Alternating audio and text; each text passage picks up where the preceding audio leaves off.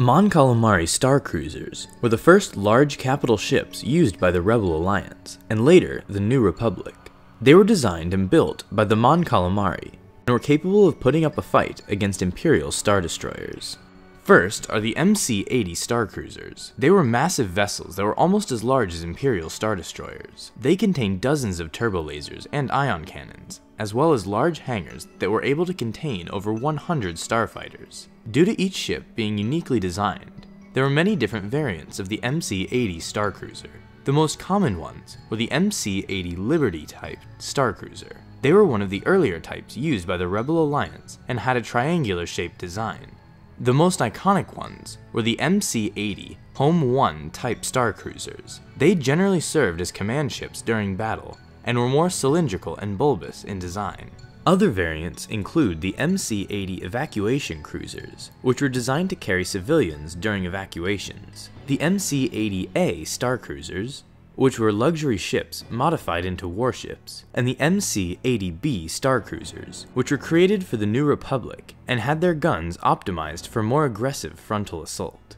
Second are the MC-90 Star Cruisers. These ships contained greater firepower than the ones seen previously. The controls and displays on board these ships were designed for compatibility with most major species in the galaxy like humans. This allowed for the first time for non-Mon Calamari to pilot Mon Calamari Star Cruisers. Third are the MC-140 Scythe-class main battle cruisers.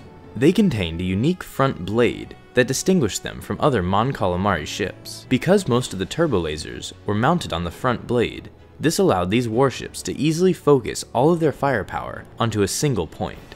There was a variant of these ships called the Tri-Scythe class frigates. They had 3 frontal blades instead of 1. Fourth are the MC-30C frigates. Due to their small size, they were one of the fastest Mon Calamari cruisers. They had a heavy amount of weapons for their size, but were lightly armored. Fifth are the Shawshore class frigates. They were designed for greater speed and maneuverability at the cost of less armor. They were mainly used as escorts for Scythe class battle cruisers. Sixth are the Viscount class Star Defenders.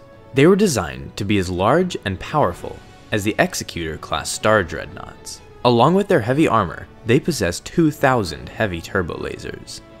Seventh are the MC-40A light cruisers. They were smaller ships used by the rebels that were equipped with powerful shields for their size.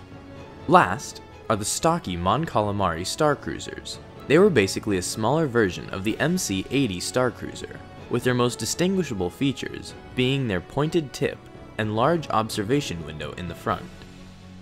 The next 2 ships don't have any images of themselves, so instead we'll put space battle art in their place. First are the Mediator class battle cruisers. They were extremely large ships, being slightly over half the length of the Viscount class Star Defenders. Their armor was so strong that they could even survive a nuclear explosion from within their hangars. Second are the Mon Calamari heavy carriers. Though not much is known about these ships, they were the first heavy carriers created by the Mon Calamari. Thanks for watching this video. Be sure to subscribe for more videos like this one. And as always, may the Force be with you.